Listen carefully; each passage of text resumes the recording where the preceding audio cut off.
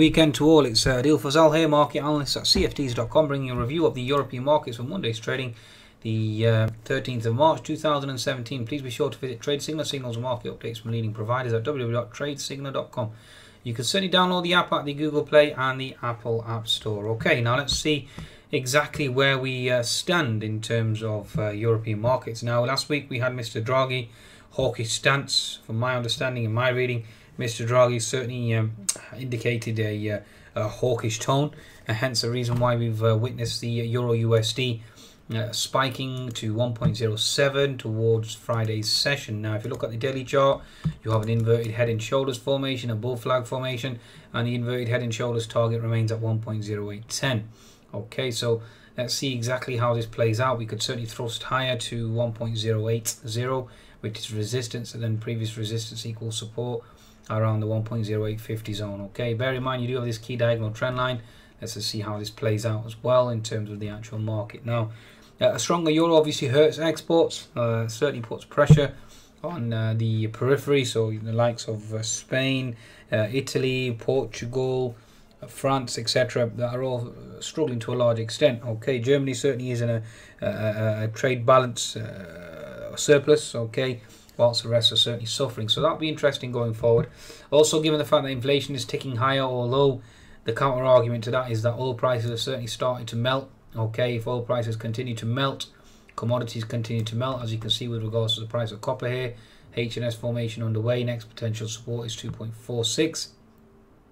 In terms of the oil price as well, you certainly have a flush on the oil. Now, you do have a diagonal trend line support that's coming into play here on oil. Alternatively, if you fail, then the next potential support is seen at 47 on the price of oil. So a weak oil price generally means lower inflation, and given the fact that oil prices really is a major determination of the price of inflation. So deflationary scenario is certainly kicking in as well. Now, obviously, the price of oil drop is mainly due to supply concerns, number one, given the fact that the shale industry certainly has capitalized on the OPEC cut. Okay, and until they actually come to some sort of agreement, you're going to see the actual shale supply increase and therefore exert further pressure on oil. Now, if the OPEC don't extend the potential cuts in oil, which again the first time around was very hard, then you are going to see oil flush again as well. Okay, so oil can be a double-edged sword. Now, a drop in oil can also be interpreted as being bullish for the economy because it's classed as a stimulus. Given the fact that the supply, or shall we say the cost side of the equation, certainly starts to decrease. Okay, or alternatively, it can be a negative because obviously a lot of the commodity producers are heavily weighted in terms of the indices, and indices start to suffer as well. So just bear that in mind. Okay, a drop in oil doesn't necessarily mean it's bullish for the economy. It could actually signal a drop in demand going forward as well. So just bear that in mind. It depends whether it's demand-led or whether it's supply-led. At the moment, it certainly seems supply-led, so therefore one would interpret that as being bullish for the economy. So again, there's many facets to the fundamental analysis, reading of fundamental analysis. Okay, now let's just go back to the fundamentals for the remainder of the week. Now, over the weekend, we have had talk with regards to Mr. Theresa May triggering the Article 50 as soon as Tuesday. Though the actual scenarios that are coming out may well be no deal at all. Okay, may well have to fall back on WTO. If that's the case, then obviously it's negative and bearish for the market itself. Now, Miss Merkel also potentially summoning or concocting a potential retaliation to Trump's tax plan, indicating that she certainly will have a tax of her own on US goods. So that certainly equates to a trade war, and that certainly is net negative for global indices. So just bear that in mind. And China also talking about potential trade war, and a trade war being negative with the US. So you have Merkel and you have China, Germany and China, both major trading partners, indicating a potential trade war, which is net negative. Okay. Now, Mr. Draghi, again, like I said, the hawkish stance is really the overriding theme from my perspective, given the fact that the euro spiked to 1.07 late Friday. So let's try and decipher in terms of the European indices, the key ones, and let's see exactly where they're headed. Now, European 350 really is a good gauge of the European index, and let's see exactly where this stands. Let's start with the weekly chart of the European 350. You're in no man's land. Okay, really the next key resistance on the European 350 is seen at 1566. There is previous support equals resistance around this region here and here. Okay, there was this, obviously it was broken. So really you're in no man's land. That's all I can really concoct from there. Use your Fibonacci retracement. You've exceeded the fib 75% as well. So really you're in no man's land. There is a very strong possibility that we can continue to fly higher and test the support of 1550, 1560. Now the European equities rally on Friday post Draghi was very, very confusing, and that was really being the story behind that really was that Mr. Draghi indicated a potential bottom in the actual deflationary cycle, okay, and therefore indicated stronger growth going forward, and hence the reason why individuals are now buying European equities on the basis of stronger growth. Now that narrative really doesn't doesn't really sound very logical, given the fact that he has QE. If economic growth had bottomed out, okay, it is starting to move higher, then why is he still obviously enacting this QE? Surely he would start to obviously indicate talk of tapering.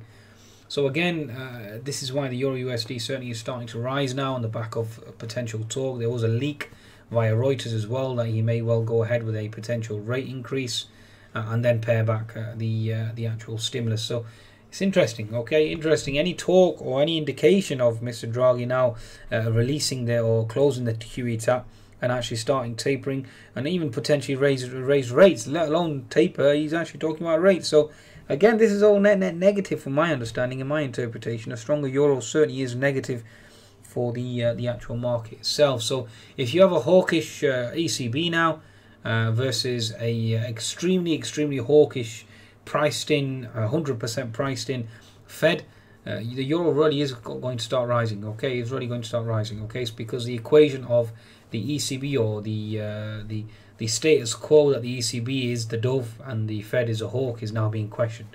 Okay, now you have almost a 50-50 trade where the ECB now is a hawk and the Fed is a hawk. So again, which one hasn't been priced in? Surely it'll be the euro starting to move higher. So just bear that in mind. Certainly something to consider, and don't be surprised if European equities start to reverse sharply this week. Okay, looking at the European 350 now. Look at topping tail. Okay, so post Draghi everything remains bearish.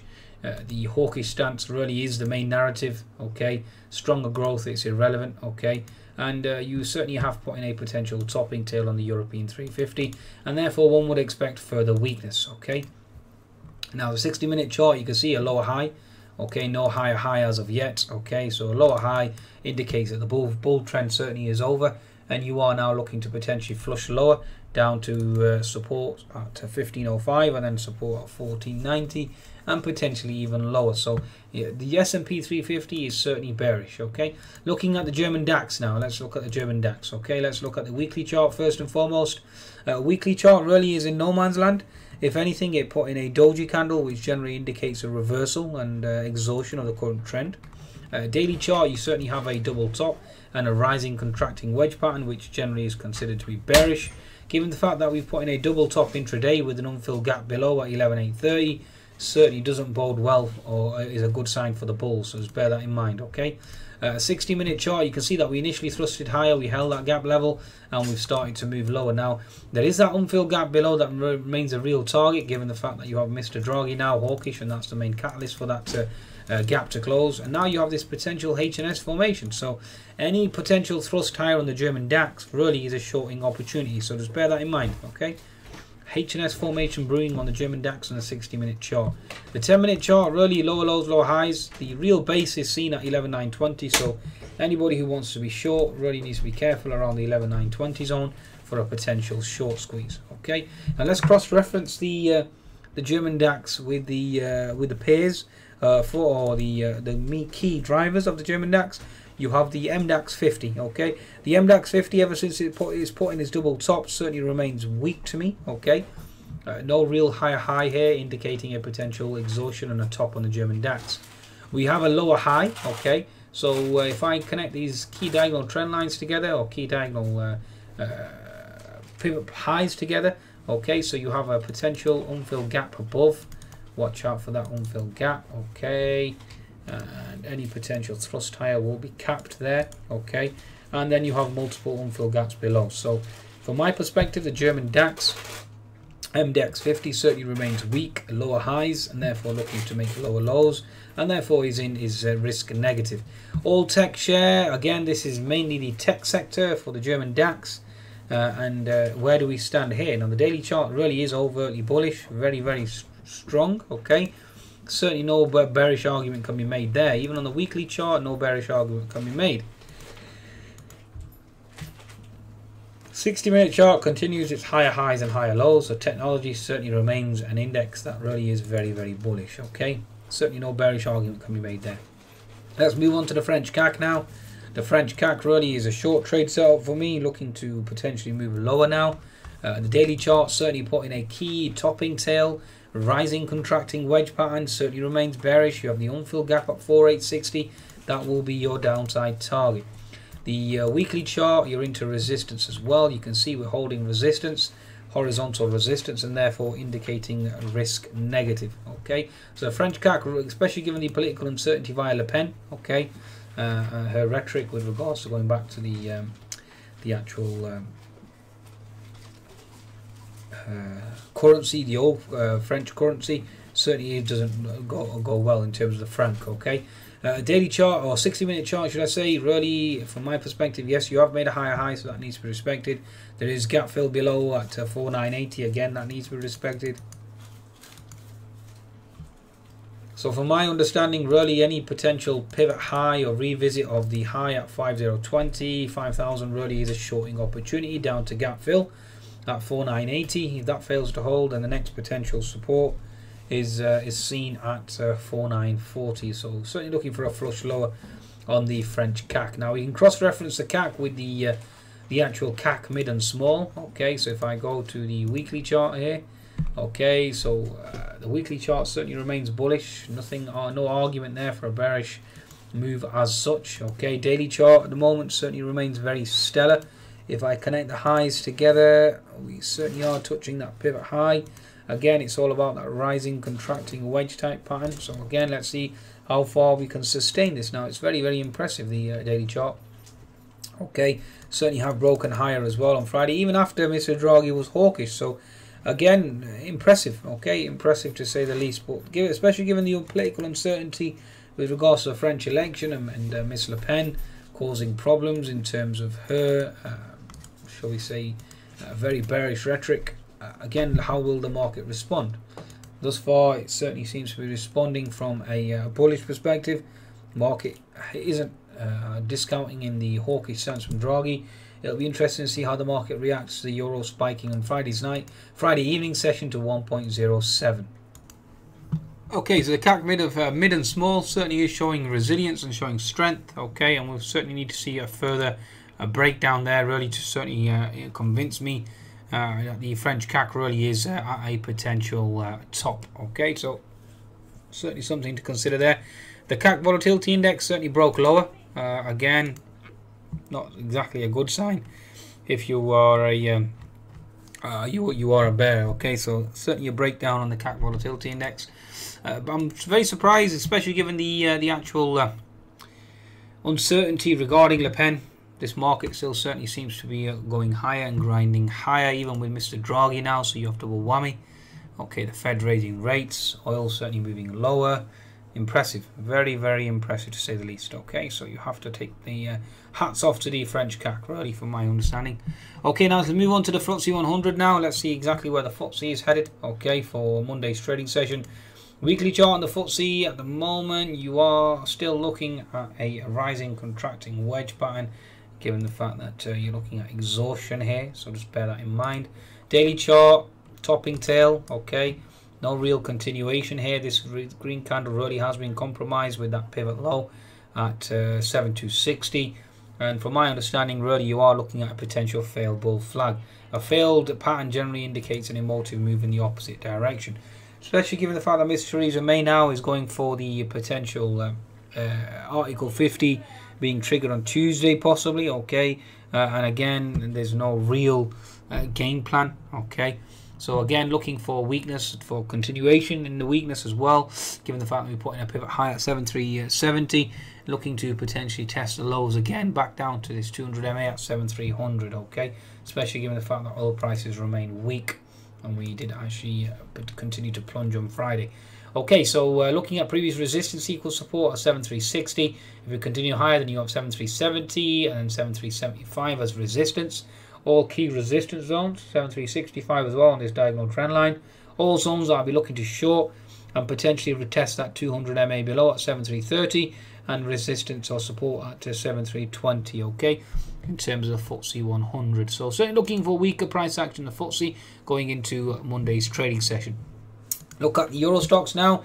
Euro Stoxx, looking at a weekly chart first and foremost, remain in that really unmarked territory in no man's land. Okay, again, an argument can be made that we can continue to thrust higher back to up to 3520 before we start a reversal. That certainly is a possibility, especially if markets are interpreting Mr. Draghi's hawkish stance as being strong as a bullish signal for economic growth going forward. The daily chart is telling you another picture though. You have a topping tail pattern. A topping tail generally indicates a reversal. I'm looking for the markets to move lower. 60-minute chart of the Euro Stoxx, you're looking at retesting that previous resistance equals support. You're looking at gap fill at 3410, okay, and 3441 really is your double top scenario. So any retest back to 3441, looking for risk off, okay. 10-minute chart at the moment, again, you have gap fill at 3410. You have 200 MA support at 3400. Let's see exactly how this market unfolds, okay, going forward. Any potential move higher, 3430, 34435, 3440, looking for risk aversion, looking for the markets to make a move lower.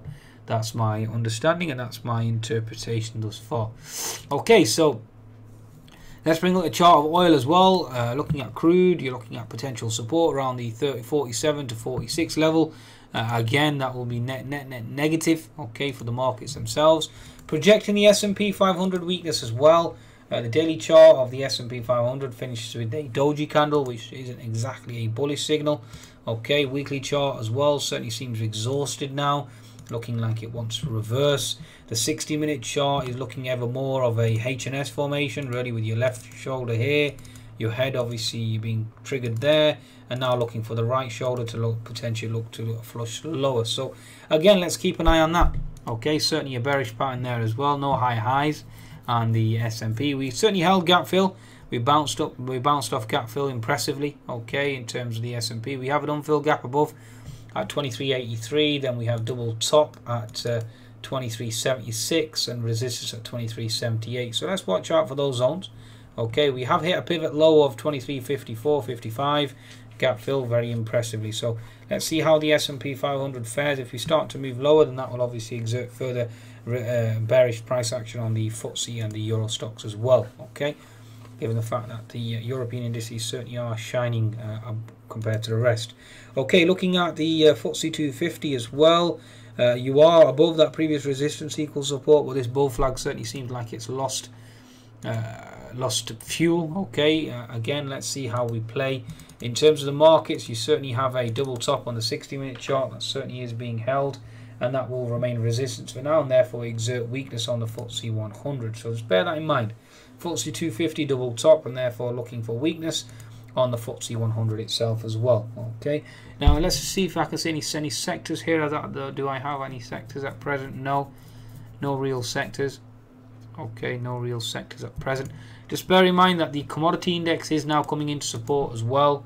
Okay, so the commodity index is into support. You are looking at the FTSE being into support, so certainly something to take into consideration, especially the energy sector going forward. Okay, if the Fed is certainly priced in the full bearish news. Okay, although the actual 60-minute chart at the moment is showing potential support in the dollar.